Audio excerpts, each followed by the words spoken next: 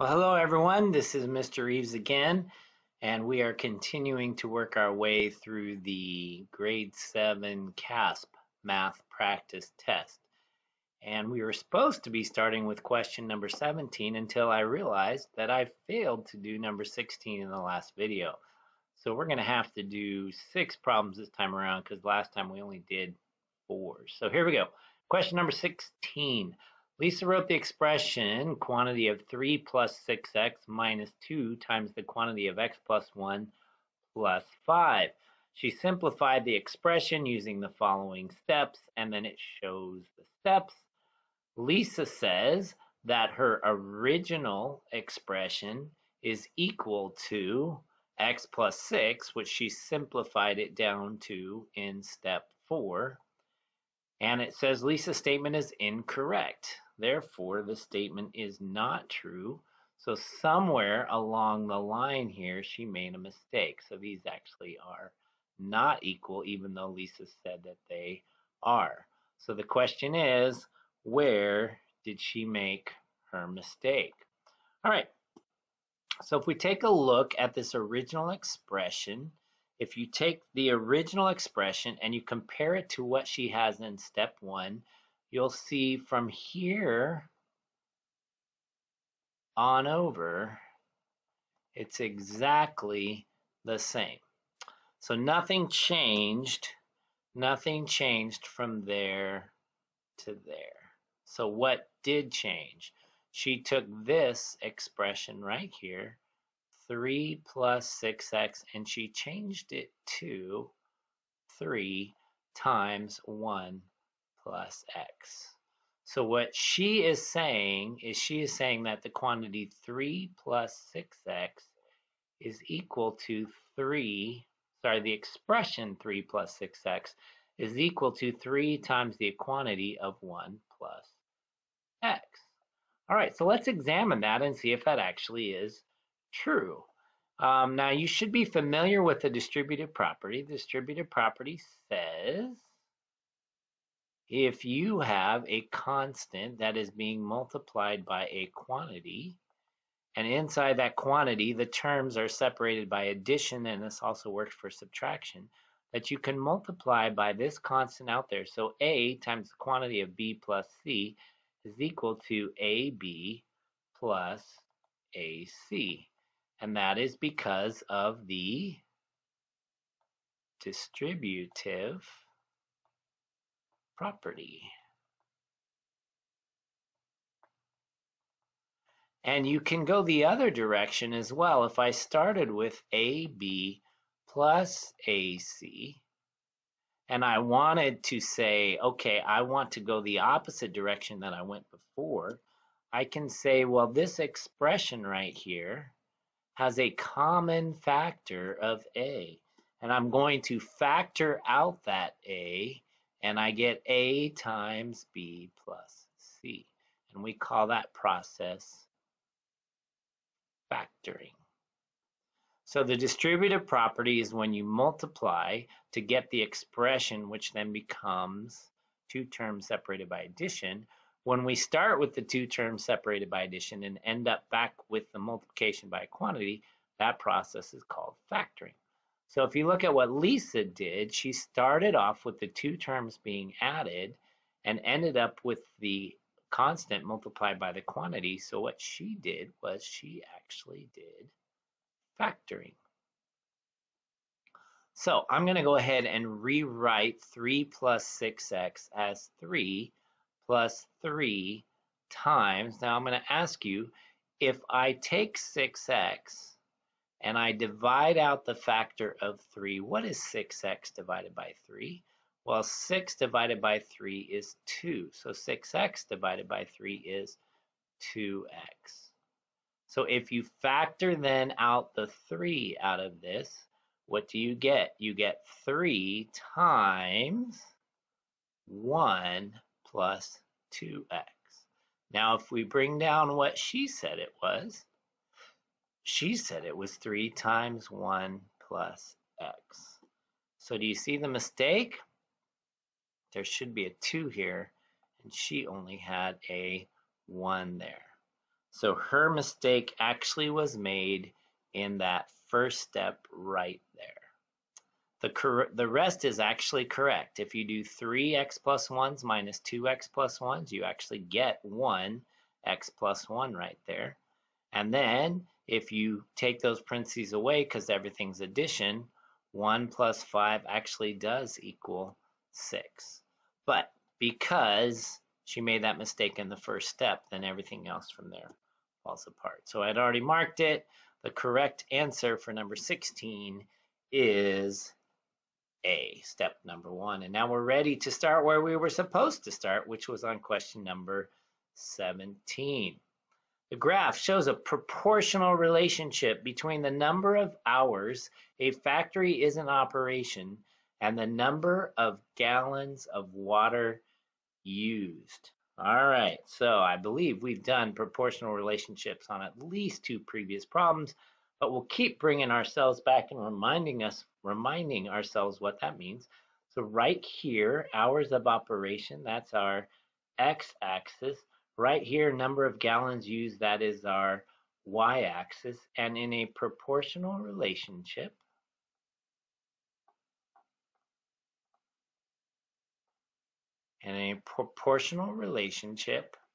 we know a few things. We know that there is a constant of proportionality, which we call K, which can be found by doing y divided by x. K is y divided by x, and we know you can rewrite that as y equals kx. And this right here would be the equation of the line. So if this is a proportional relationship, and they said it is, then the equation of this line right here is going to be y equals kx. And if we want to know what k is, we need to take any y and divide it by x. So we can go anywhere here, and we could put a point right here. And if I were to ask you, what is that point? Well, the x value is 2, and the y value is 2,000. So if I were to find k for that point, I would do 2,000 divided by 2, and I would get 1,000, right? All right, so what about if I did this point right here? That point right there is 4,000. So once again, if I were to find the value of k from that point, I would do 4,000 divided by 4, and guess what I would get? 1,000. In a proportional relationship, it does not matter which point you pick, including that point W. That y divided by x will always be k. That's why it's called a constant. K is the constant of proportionality. The constant of proportionality. So k for this case is 1,000. So the equation of this line is going to be y equals 1,000 x. K equals 1,000. All right, so I haven't even read what they're asking me yet, but all of that information we all know is correct, and so that should help us now know whether each of these statements is a true statement or whether each of these statements is a false statement. Here we go. Number 1, the factory uses 4 gallons of water when it is in operation for 4,000 hours. All right, so remember, hours of operation is x and gallons is y. I think we got this backwards, don't we? All right, this graph down here, hours, there's 4 hours, but it's talking about 4,000 hours. That would be way, way, way over here, right?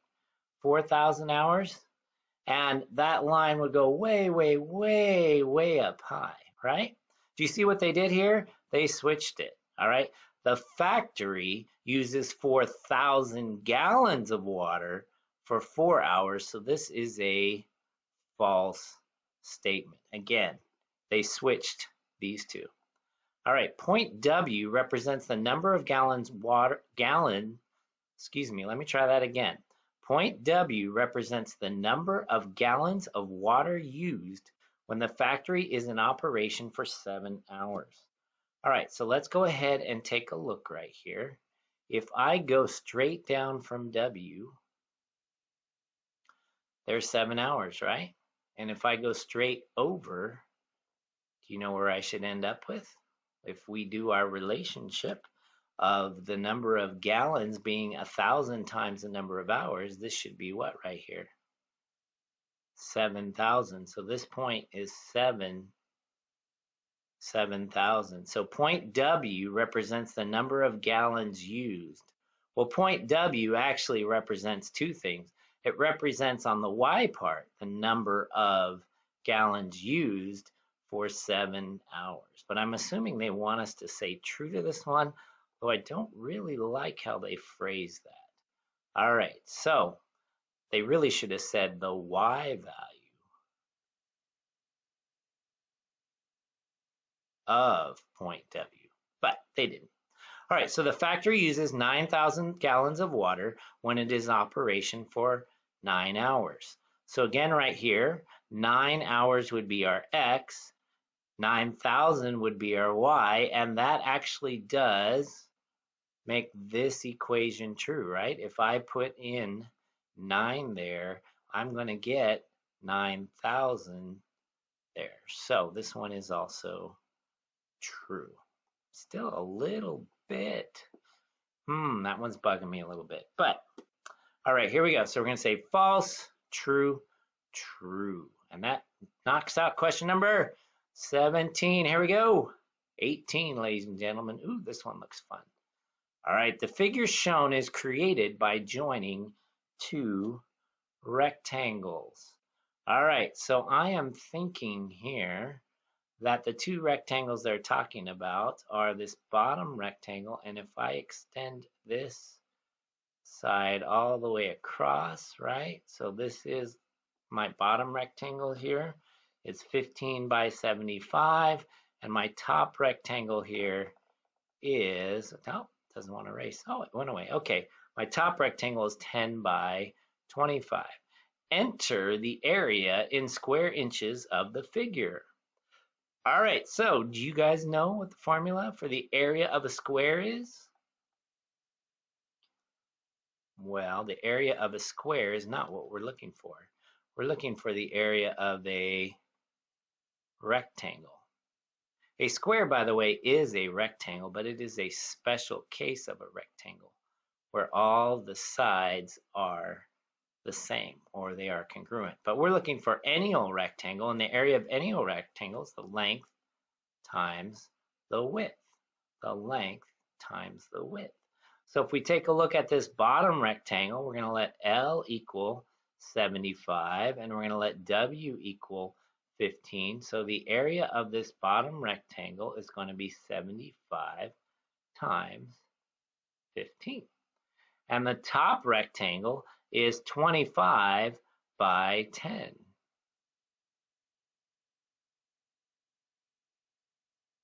So the entire figure, right? The area of the entire figure is going to be those two added together. 75 times 15 plus 25 times 10. That's going to be the total area of this figure. All right, and we could do this by hand, I hope. 25 times 10, you immediately know that is 250. 75 times 15 might not jump into your head as quickly. And I'm seeing over here, once again, we have the use of the calculator. So I'm going to go ahead and bring up that calculator, and we're going to do 75 times 15 plus 25 times 10. All right, so here we go. Here we go. So we're going to do 75 times 15 plus 25 times 10. And just a reminder, the calculator is smart enough to know order of operations. So it's going to do 75 times 15. and then it's going to do 25 times 10. And then after doing that, it's going to add those together because according to PEMDAS, according to the correct order of operations, multiplication comes before addition. And when it does that in correct order of operations, it gets 1,375. So the correct answer is 1,375, and it actually would be square inches. 1,375 square inches. The units actually are in the question, so we don't actually have to put the units in our answer. So if you were writing this answer out, it would be important that you put the units. Area is always in square units. But since they put the units in the question, all you have to give is the numeric part of the answer. And so we're going to get 1,375, 1,375. And on to question number 19. All right, my good buddy Alfonso went to Famous Sam's appliance store and purchased a refrigerator and a stove. The sale price of the refrigerator was 40% off the original price, and the sale price of the stove was 20% off the original price. Which statement must be true to conclude that Alfonso received a 30% overall discount on the refrigerator and the stove together? Wow. This is a tricky question. All right, so let's go ahead and think about this before we go down and look at these specifics. All right, so you might say, okay, well, 40% off of one and 20% off of another.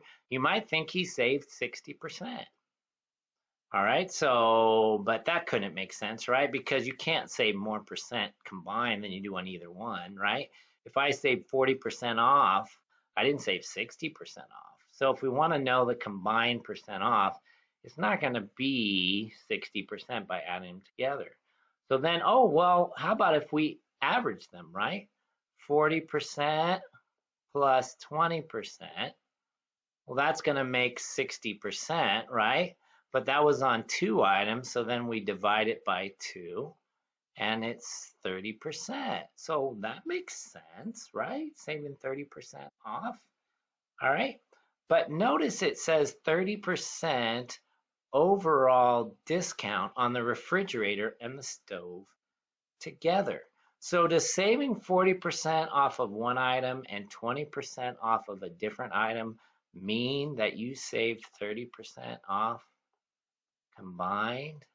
All right, let's just pretend. We're going to pretend, okay? Well, this is not actual numbers. We're going to pretend the refrigerator cost $1,000, okay? And we're going to pretend the stove cost $100. All right, so if the refrigerator cost $1,000 and he got 40% off, 40% of 100 would be 40. So 40% of 1,000 would be 400. So he saved $400.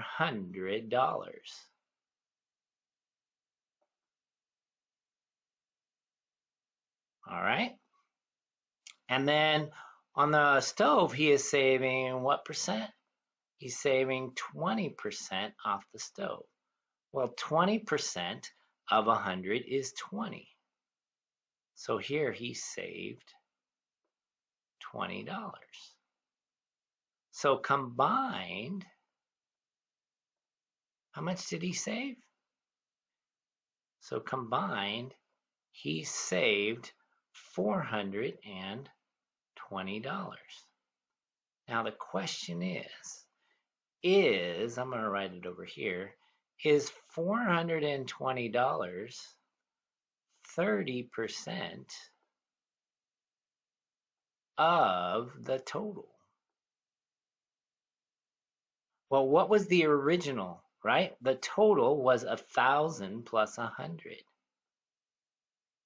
Sorry. I really should say of the original, right? Of the original total, or the original combined, right? So, is 420 30% of $1,100?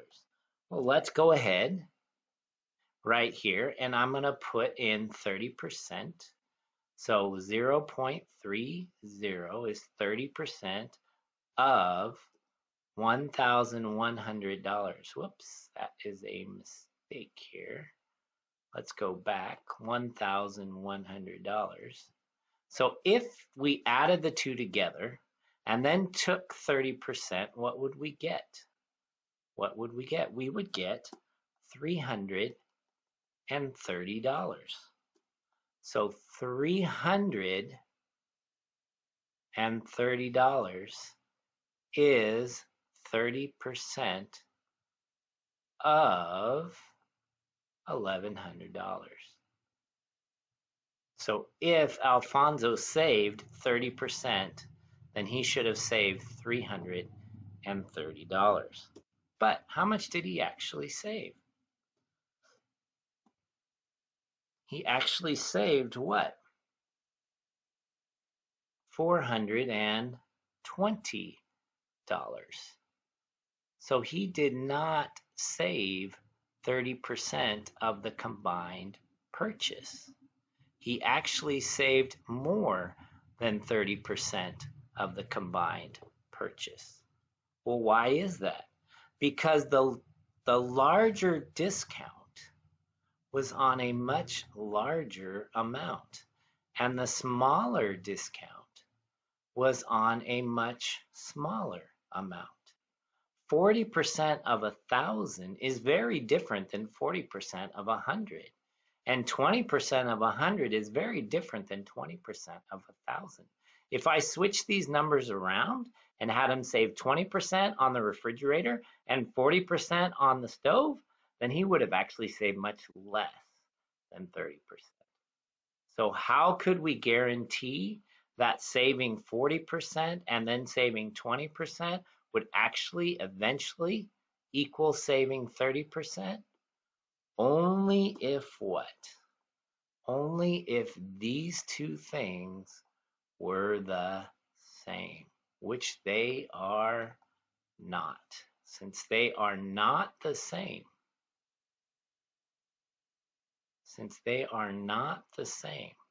saving 40% on one thing and 20% on something else is not the same as saving 30% overall. Okay, so which statement must be true? The sale price of the refrigerator and the stove were the same. Is it the sale price that we want to be the same? Or is it the original price? That's what we're looking for right there. We want the original price of the refrigerator and the stove to be the same. And then saving 40% and saving 20% would be the same as saving 30%. Because if I change that 100 to 1,000, then 30% of that would be 300. And then we would get $700, right? We would have saved 400 and 300. And if you do 1,000, if you were to do 2,000, take away 700, you would get that 30% saved. All right, there we go. Oh, so the original price of the refrigerator and the stove were the same as the answer that we were looking for. All right, question number 20. Select all the tables that represent a proportional relationship between X and Y. We just cannot get away from these proportional relationship questions, can we? So once again, rewind the video if you need to. K, the constant of proportionality, is equal to Y divided by X. So y divided by x must be a constant if proportional. Y divided by x must be a constant if the relationship is proportional. All right, and it says select all, and these are squares, not circles, which implies that we can choose more than one. We don't have to, but more than likely, usually these type of questions are going to have more than one correct answer. All right, so let's start at the bottom and work our way up because these are fractions and these aren't. So we'll start with the easier ones. Okay, so this is our y and this is our x. So what do I get if I do 5 divided by 1? What do I get? I get 5. What do I get if I do 15 divided by 3? I get 5. And what do I get if I do 20 divided by 4? That's right, ladies and gentlemen, I get 5. So guess what? This is a proportional relationship, right? All righty. By the way, we don't do the zeros.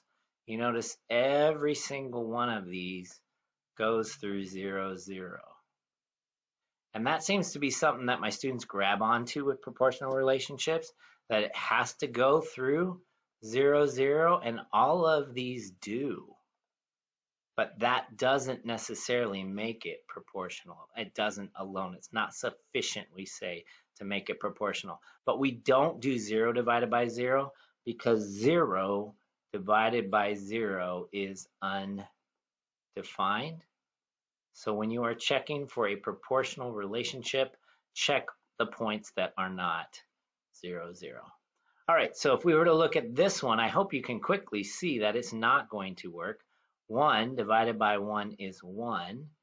9 divided by 3 is 3. And 25 divided by 5 is 5. And 1 does not equal 3, and 3 does not equal 5. So this one is not proportional. No, it is not proportional. Oh my goodness, fractions. 1/3 divided by 1/2, 1/4 divided by 1/3, and 1/5 divided by 1/4. So how's your fraction division? 1/3 divided by 1/2. You remember, dividing by a fraction is the same as multiplying by the reciprocal, or keep, change, flip, or keep, switch, flip. A lot of you learned from your teachers. All right, and then what do we get? We get multiplying straight across 2 over 3. If we did the next one, so that one right there equaled 2 over 3. If I then do 1/4 divided by 1/3, so now I'm doing this one right here, 1/4 divided by 1/3, that's the same as 1/4 times 3 over 1, and when I multiply straight across now, I get 3/4. Does 2/3 equal 3/4? Those are not the same. So we don't even actually have to check the last one. We will, just because, math is so much fun. 1/5 divided by, 1/5 divided by 1/4 is going to be the same as 1/5 times 4 over 1. Now multiplying straight across, we get 4/5. And 4/5 does not equal 2/3, and it does not equal 3/4. So this one is also no. So what are you thinking about the first one? You thinking it's going to be yes? All right, I'm thinking that as well. All right, but let's go ahead and take a look at this one. Once again, we want to divide. All right, so before we do that, just take a look real quick. If you look at this one to that one, what do you notice? The top numbers are the same, and the bottom number is what? Times 2. The top numbers are the same, and the bottom number is times 2. The top numbers are the same, and the bottom number is times 2. So what do you multiply? Remember we talked about how y is equal to k times x. So what do you multiply by to make the top number stay the same and the bottom number be twice as big? Well, what do you multiply by to make the top number the same? That would be 1, right? And what do you multiply by to make the bottom number twice as big? That would be 2. So k is equal to 1/2. So each of these fractions is half of each of these fractions. So the answer on this one is going to be yes. Now, if you didn't pick that up, you could do the same process, dividing here. And I do want you to notice that they did give us a calculator. And if you're not super duper good with dividing fractions, I was going to see right here we have a fraction bar, right? So if we wanted to do a fraction division problem, we could do 1 over 10. And then I'm going to click to the side here and I'm going to go divided by, and you notice it put it on the bottom, divided by, and then I'm going to put the fraction again, 1 divided by 5. And when I do that, I get 0.5 or 1/2, right? So that divided by that was 1/2. If I change this 1 to a 2, right? And I change this 1 to a 2. So now I'm doing 2/10 divided by 2/5. Guess what? It's still a half. And finally, the last one, if I did 3/10 divided by 3/5. By the way, you know it's not just staying on the same thing because when I change that one, that changed right there. But when I change this to 3, it goes back to a half. So you can use the calculator. You're welcome to use the calculator if it's there. I encourage you to do as much math as you can without a calculator, but checking it with a calculator or using the calculator when you don't know how to do it otherwise is a smart idea. So we went with the first one and the last one as being yes and the middle two as being no. All right, 2 questions to go, ladies and gentlemen. Here we go. The circumference of a circle is 37.7 centimeters, approximately, and we know it can only be approximate because it's going to involve pi. But we'll talk about that in just a second. It says, enter the radius of the circle in centimeters. Round your answer to the nearest whole number. Guys, when you're reading these questions, be very careful. Whole numbers. What are whole numbers? Whole numbers start at 0 and then go 1, 2, 3, 4, 5.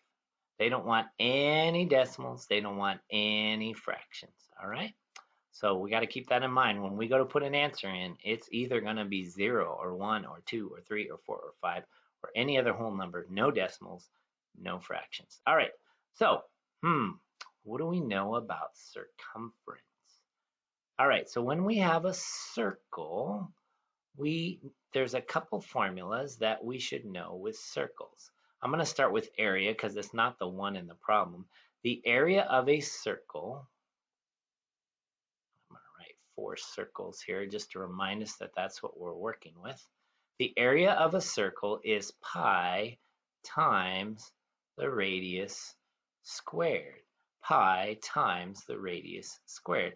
The circumference of a circle is pi times the diameter, or we often say 2 times pi times the radius, because the diameter of a circle is twice the radius. The diameter of a circle is twice the radius. Let's see if I can make a circle real quickly here. All right, so there's my circle. This point right here is the center of the circle. So if I make a segment from the center to any point on the circle, we call that the radius. If I make a different segment that goes completely across the circle through the center, we call that the diameter. But the diameter is simply made up of 2 radii, right? Because that length is a radius, that length is a radius. So D is equal to 2r. So right here we are replacing the d with 2 times r. But because 2 is a coefficient, we put it in front. So instead of saying pi times 2r, we move the 2 up to the front and we say 2 pi r. So that right there is the formula for the circumference. I think I spelled that correct. All right, so 2 times pi times the radius equals 37.7 centimeters. And what are they asking us to find? It says enter the what? The radius. They want us to find that right there. All right, so hopefully you remember when we're solving equations, if I gave you 2x equaled 37.7, and I asked you to find out what x was, what would you do? Hopefully you would know to divide by 2, right? So if I gave you 2 times pi times x equals 37.7, and I asked you to find that same x, you could simply divide by 2 pi. Pi is nothing more than a number. It's a very long number. In fact, it goes on forever. It's an irrational number. But if I have 2 times x and I divide by 2, if I have 2 pi times x, I divide by 2 pi. So we're not trying to find x, we're trying to find r. So right here, what am I going to do? I'm going to divide both sides by 2 pi. All right? So r is equal to 37.7 divided by 2 pi. And I notice I have a calculator here. Now, many times when you're doing these problems, they say to approximate, they often say to use 3.14 for pi. So be careful when you're doing these problems. Do they tell you to approximate pi? Well, pi doesn't equal 3.14. Pi is an irrational number that goes on forever. And unless I'm missing it, I'm not seeing anything on here that tells me to approximate pi. So I'm sure hoping that this calculator has a pi button on it. Because otherwise then I'm going to have to go ahead and approximate pi because I haven't memorized what pi equals, to be honest with you. All right, so we want to do 37.7 divided by 2 times pi. All right, so let's cross our fingers and pull up the calculator. All right, so I'm scanning real quickly here, and there it is. Cool, there's pi, so we're good. All right, so I'm going to go ahead and put it in as a fraction. You remember what we had at the beginning? It was 37.7. And on the bottom, I'm going to put 2 times pi. 2 times pi.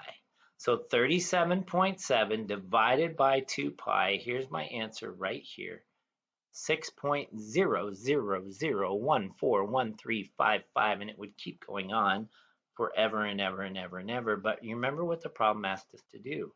They asked us to find the nearest whole number. Well, what's the nearest whole number to 6.000141355? You got it, 6. So the answer we are looking for is 6.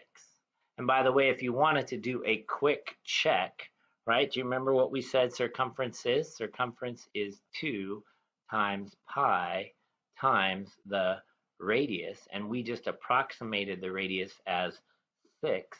So if I go up to my handy dandy calculator, let me clear it all out, and if I go 2 times pi, right, times 6, I get 37.699, which is really, really, really close to 37.7. All right. So again, guys, use these calculators wisely, both to do the work and to check your work when you're done. All right, that's question 21. We got 1 to go. Question 22. Oh, I'm liking this.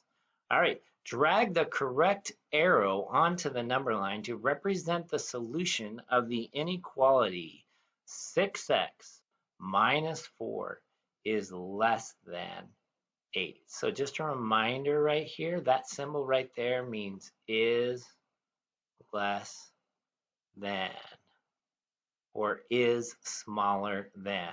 So what are we trying to do? We have the expression 6x minus 4, and we have the constant 8. And what do we want to know? I want to know for what values of x is 6x minus 4 less than 8. Well, again, this is called an inequality because it has this inequality sign right here. Let's pretend a minute that it were an equation. If I had 6x minus 4 equaled 8, this would be a two-step equation. And remember, when you are solving an equation, the goal is to find the value of x that makes the equation true. And we do that by isolating the variable using inverse operations, So I'm going to work towards getting that x by itself. And remember, when we're working backwards, we don't use order of operations, we use order of operations in reverse. Going forwards, if I knew what x was, I would multiply by 6 and then subtract 4. So if I'm going backwards, I need to eliminate this minus 4 first and then eliminate the 6. So what is the opposite or the inverse of subtracting 4? It's adding 4. And when I add 4 to both sides, because when you solve an equation, you do everything to both sides, I get 6x equals 12. And that's 6 times x. What is the inverse or the opposite of multiplying by 6? It's dividing by 6. And then what do I get? I get x is equal to 2. So if I put 2 in there, 6 times 2 minus 4 equals 8. 12 minus 4 equals 8. 8 equals 8. So 2 is the value that makes this expression equal 8. So if I put a 2, if I put a point on the number line right there, then 6x minus 4 would equal 8. Right here, right? But we actually don't want it to be equal. We want to find the values that are less than that. So let me ask you a question. If I go over here, how do these numbers compare to 2? Well, what are they? They are what? They're larger, right? So if I were to pick 3, say, or 4, or 5, or 10 even, let's try 10. Do you agree 10 would be over here? 10 would be somewhere way over here. 6 times 10 is 60. 60 minus 4 is 56. Do you agree that is not going to be smaller? Anything larger is going to make this larger. But we want it to be what? Smaller, correct? Anything smaller is going to make it smaller. So for example, if I put in 0, 0 is smaller than 2. 6 times 0 is 0. 0 minus 4 is negative 4. So what do we want? We want these ones that are smaller. But do we want 2? Do we want 2 to be part of our answer? 2, going back again, makes it what? Equal. If this had that under it, if it had that symbol, then it would be less than or equal to. But it doesn't have that symbol. So it doesn't want it to be less than or equal to, only less than. So that means I want this to be an open circle. And then what do I want? Then I want an arrow that goes this way, because over here are the values that are going to make it smaller. So everything smaller or everything less than 2. So that's what we're looking for. So which of these do we want? We want this one right here. So it says to grab the correct one, and that's where we want it. We want it right there. Did I get it right? All right, looks like that's what we're looking for. Did my best there. All right, drag the correct arrow onto the number line. I got it certainly as close as I possibly can. Hopefully they're a little bit forgiving that it's not quite perfect. Arrow pointing to the left on the number line. All right, I believe I finished on the right problem this time. Next time we will pick up at number 23. Thanks for watching, everybody. Hope this helped.